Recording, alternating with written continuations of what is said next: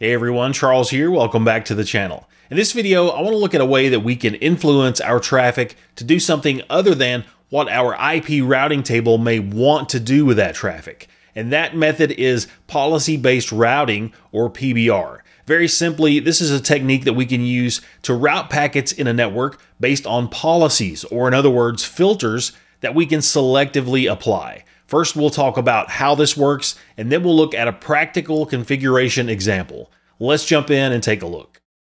Let's first discuss how normal routing works. Under normal circumstances, when a packet enters the ingress interface of a router, the router performs first a layer 2 frame check sequence, an FCS, and that's used to ensure that the packet hasn't been corrupted in any way.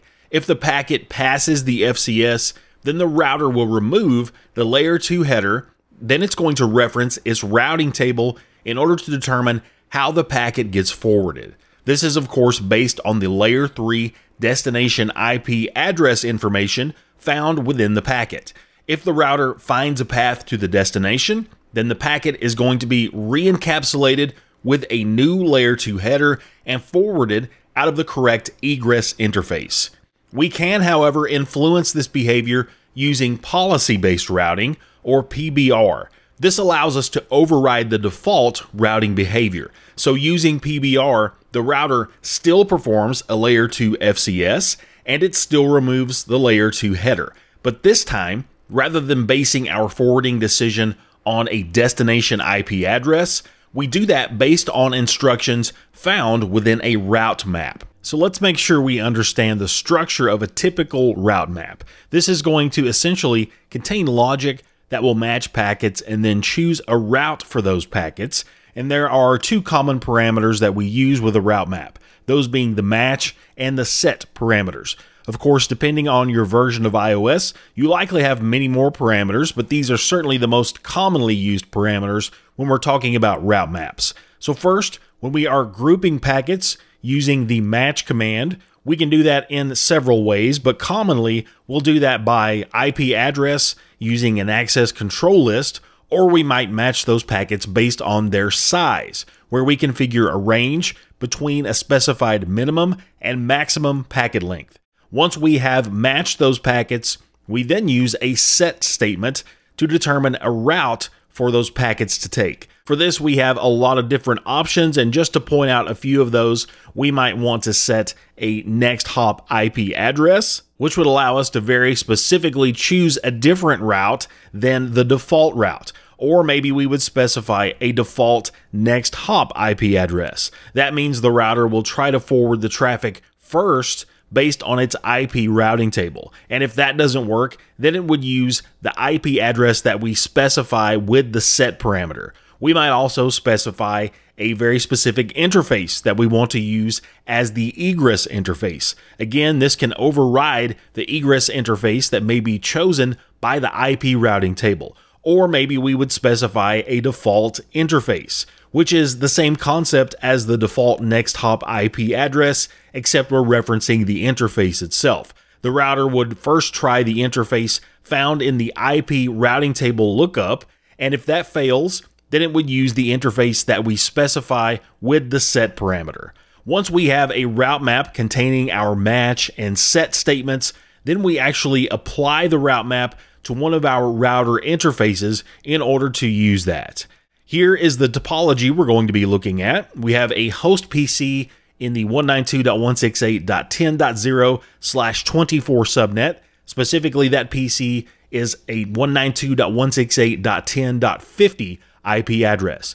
You can see that this connects into router 1. Router 1 is acting as the default gateway for the client network, and this will eventually get us out to the internet through a couple of ISP connections. Each of those are using different networks. You can see ISP A is in the 10.10.10.0/30 network, and ISP B is using the 20.20.20.0/30 network.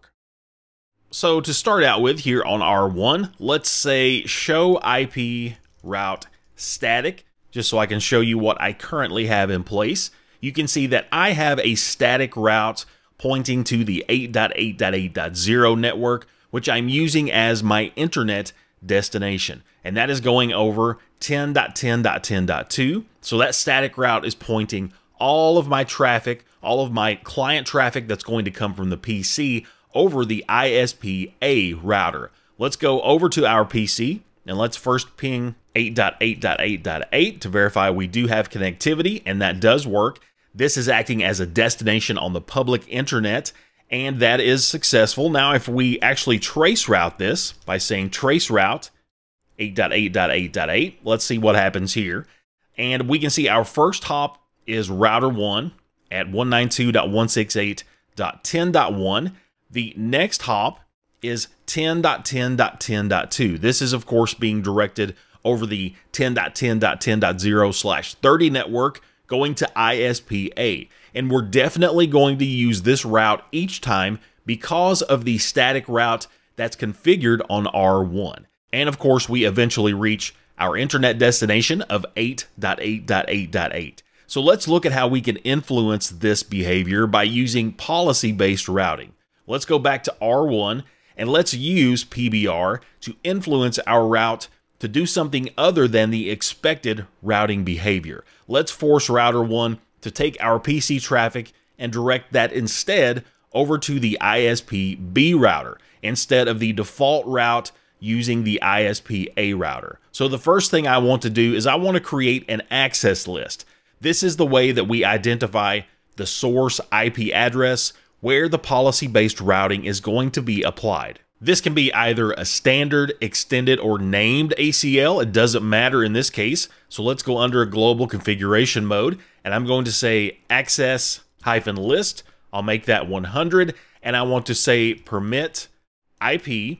So I'm not denying any traffic in this case. I'm simply using the permit statement to identify traffic, and I follow that with the subnet or the IP address that I want to target. So in my case, if you look at that client subnet, that is 192.168.10.0 with a 24-bit wildcard mask, so 0.0.0.255. That's going to match the entire host network. Now, of course, I only have a single host in this lab, but in the real world, it's likely that we would have an entire in-device subnet available. And at the very end, I'm going to specify the destination as any. So I want this to be able to reach any destination on the public internet. In our case, I'm sending all of the traffic from the client subnet over the ISP-B router to be able to reach anywhere on the public internet. If you want to get more specific here, you can certainly use this for very specific destination subnets or addresses. We could definitely do that. In my case, I'm using any. So that's it. Just a very simple ACL to identify our subnet traffic. Now we want to create a route map, and we do that by saying route-map followed by a name for this route map, and you can be as descriptive as you want. Obviously, the more descriptive you are, the easier it's going to be to determine the purpose of your route map if you're looking at your configuration at a later date. So I'm going to call this one clients-2-inet. When I hit enter, that gets us under route map configuration mode, where we need to take care of our two common route map components. Remember, we identified those as the match parameter and the set parameter. So first, let's say match, and if we look at our contextual help options, we have various ways that we can match this traffic. The option I'm going to use in this case is IP address, and if I look at contextual help here,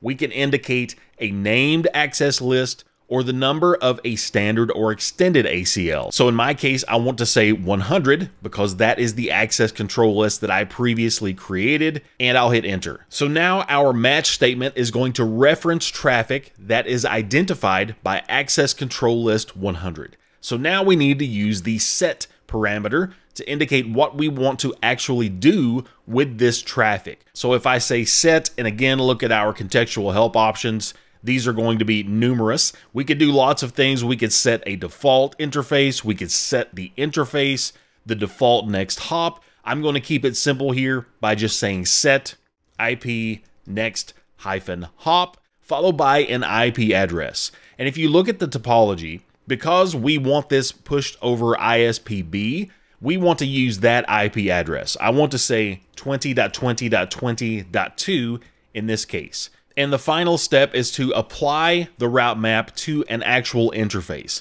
So let's back up into global configuration mode here, and let's go under interface gig 0/0. If you look in our topology, you can see that this is the ingress interface for client traffic. In other words, all of the traffic from the subnet where the PCs are located, they're coming into this router on interface gig 0/0. So from here, I want to say IP policy, and under contextual help, we're only going to see a single option, which is route-map, and I want to follow that with the name of my route map. In my case, that was clients-2-inet, and hitting enter will complete our configuration. Our route map is referencing access control list 100, which is identifying our client subnet traffic, and then our policy-based routing is going to use this on the gig 0/0 interface to influence the traffic. So let's go back to our PC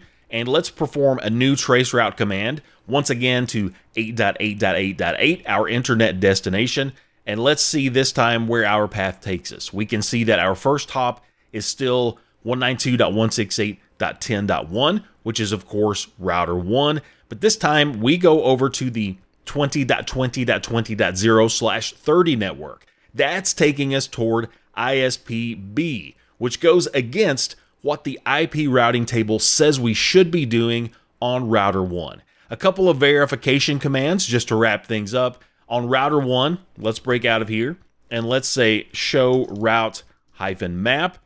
This shows us the route map that we created. We see the name, clients to inet.